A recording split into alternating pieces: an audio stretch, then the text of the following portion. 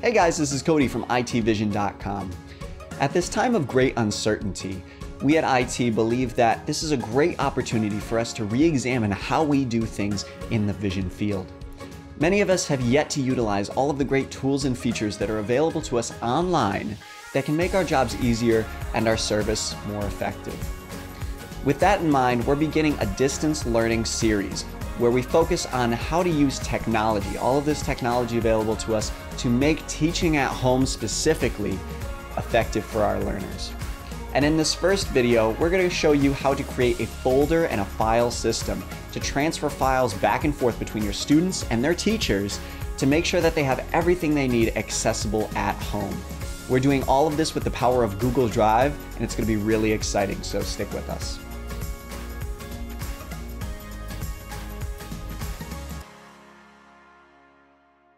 Holy moly, what a month, huh? So like so many TVIs, you may be asking yourself, how do I get these distance learning assignments from my students' classroom teachers? You may also be asking yourself, how do I convert and send documents to my students? And of course, what the heck do I do if my student doesn't have the computer skills to navigate one of these really complicated learning management systems like Schoology or Canvas? Now, we're going to answer these questions in two separate videos. In part one, we're going to show you how to set up a system for your learners to use. And in part two, I'm going to link up with Katrina using Zoom video conferencing. She's going to play the role of my learner. And then we are going to show you how step by step to teach this to a student with a screen reader using remote learning. So we're going to begin by showing you a completed Google Drive system, one that is already created. And if you don't know a lot about Google Drive, definitely stick with us because then we are going to show you step by step how to make this system from the beginning to the end. Now let's begin by showing you what a completed system will look like. Here I am on Google Drive, and as you can see, this is a shared drive. So remember, my learner is going to be Katrina. Look it up here. It's not my drive, it's Katrina's drive. And actually, this is shared by a couple of members. It's shared with everybody who needs access to it. So right underneath Katrina's drive, you see it says 5 people. If I click on that, you can see everybody who is shared with. So right here, I have myself, of course. Then I have my student Katrina. And then I have a couple of teachers, Miss S and Miss T. And then Mr. P, who's Katrina's para, who will be helping me convert some documents for her, okay? So all of this that I'm about to show you is shared with all of these people. They can see the exact same thing on their computer, which is really, really cool. Let's take a look. We have all of Katrina's classes here: algebra, English, government, science, Spanish, all of them. And inside each one, there is a list of 4 folders, which are going to be very important. Now you can see these folders are called To Be Converted, Assignments, Submitted, and Graded. And the way that this is going to work is that teachers are going to drop in assignments into the To Be Converted folder, and that assignment is going to move down the list as it goes through our learning system, right? So let's take a look. In our To Be Converted folder, you can see I already converted this document on dilations. You can tell because it says dilations, and then it said last modified by, wow, it looks like it was last modified by me, okay? So I've already converted this, so I just kind of left it in here as an original. But it also looks like Miss S just put something up, right? She put up this project. Let's take a look. Wow, okay, so this is going to be something that we're going to need to convert because it looks like it's a PDF, and I'm betting you that these tables are not going to be able to be converted very well. So that's something that we're going to have to come back to, okay? So that's our To Be Converted folder. Now let's say that we just converted dilations, right? What we're going to do is we're going to make that converted file, probably in a Google Doc or a Microsoft Word document, and we're going to move it then to our assignments folder. And this is where Katrina is going to be looking for her work. As you can see, I already put this dilations assignment in there, right? It says last modified by me at 6:37 p.m., right? And I'm going to open this up just to show you kind of what I did here. We can open in Google Docs. And this is just a converted document that I made for Katrina. It has headers. It has a table of contents so she can move through it quickly. And it has just an annotated video with questions. Now, this was coming from questions that were coming from a video. So this is just kind of something that I needed to convert, and I threw in that assignments folder. Okay. Now let's say that Katrina opens this assignment, she completes it, and it's done. She is then going to move it to the next folder, which is, of course, submitted. Oh, it looks like Katrina hasn't submitted any work yet. And then of course, the teacher would come back in, say, oh, I need to get Katrina's work. They'd go into submitted, they'd look at it, and then they'd move it to graded, where Katrina can then go look for it and see if it has a grade, and more importantly, what that grade is. All right, let's set this system up, shall we? First, we're going to create a shared drive within Google Drive. Second, we're going to make our folder structure for each class. Third, we're going to add our participants. And finally, we are going to train our teachers. Okay, so we are going to start by opening a Google Chrome browser. Now, it has to be Google Chrome because, again, we are using Google Drive. So I'm going to open up my Google Chrome browser and ensure that you're on the right account, right? I'm logged into my itvision.com account. For you, you're going to be logging into probably your employer's account or your district account. Now, if your district does not have Google accounts set up, definitely advocate for it. You can do an adaptation of this system in Microsoft OneDrive, but it is a little bit more clunky in OneDrive for our screen reader users. So definitely advocate for your school district to get a Google account, especially because it's free for all public schools and nonprofit schools. So definitely advocate for that. Okay.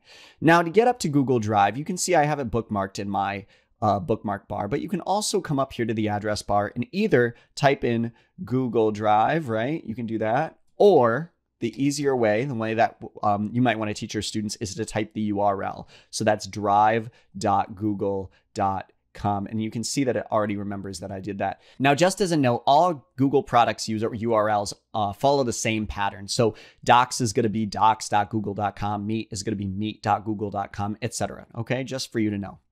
Now, in the left sidebar here, right, we have priority, my drive, shared drives, shared with me, right? We are going to go to shared drives. Now, you can see right now, I don't have any public shared drives, so we can either create a shared drive or we can come up here to new. Now, if you're a screen reader user yourself, the key command here is going to be C for create, and I'll show you that now. C for create. All right, now it says new shared drive and it says untitled shared drive. We're going to make this drive for our student, Katrina. So I'm going to put Katrina's drive, right? And on our next video, Katrina is actually going to help us teach you guys how to access this with a screen reader. So that's really cool, right?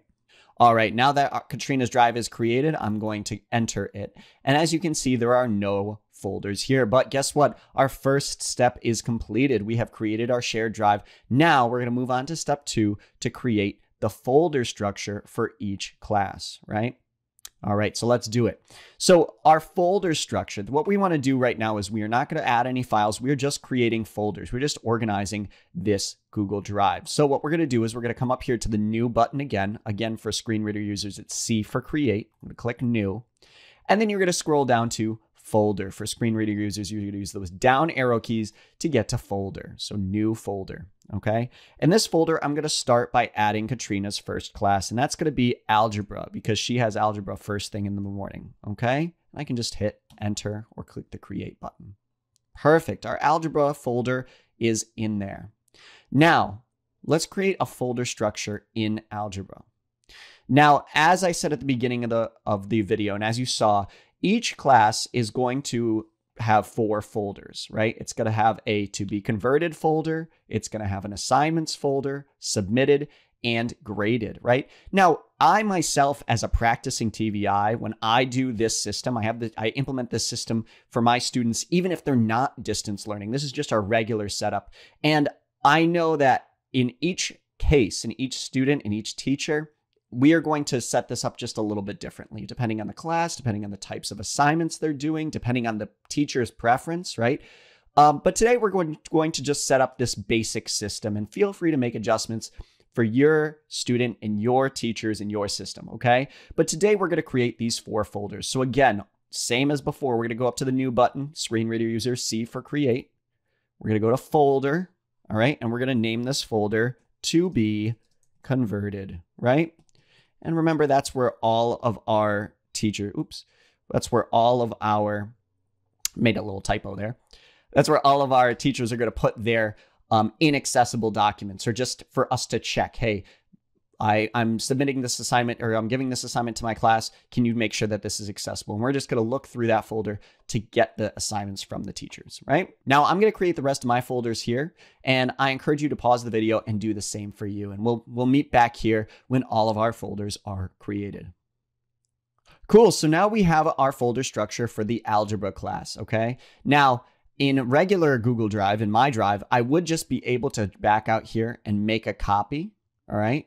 But in shared drives, because they don't want everybody going in and messing everything up, we do have to do this manually. So go ahead and make the rest of your students' classes folders. Okay. And again, I'll meet you back here when that's all set, and I'm going to work on mine as well. Okay.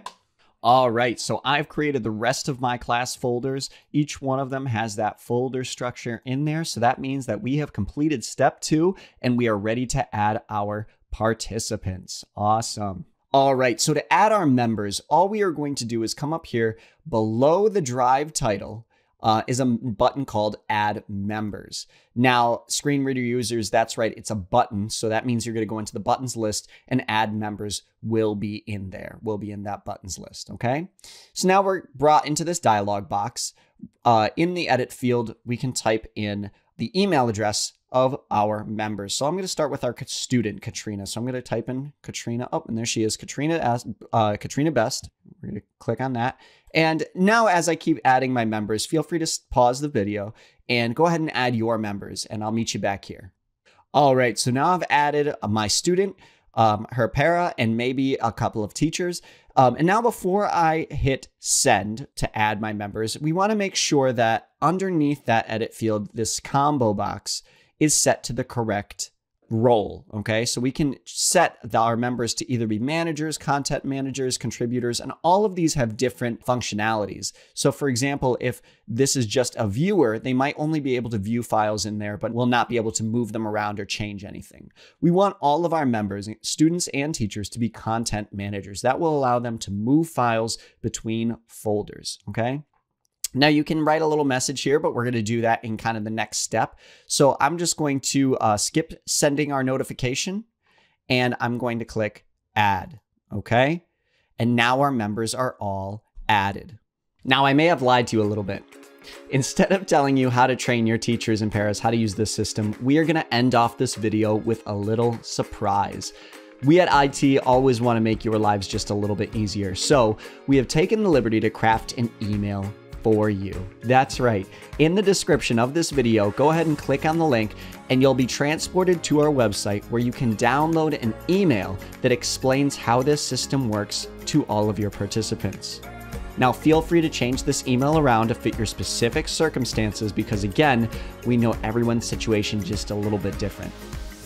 If any of this information helped you in any way, please like and subscribe to our channel below. It shows us that we are making content that you guys enjoy, and it gives us a lot of information about what we want to produce next. Also, if you want more resources like this video, consider joining our Facebook group, AT for VI Professionals, at facebook.com/groups/AT VI In the next video, we're going to show you how you can teach your learners how to use this system so that they can stay organized throughout this very new and experimental time. Thanks for joining us, and we'll see you next week.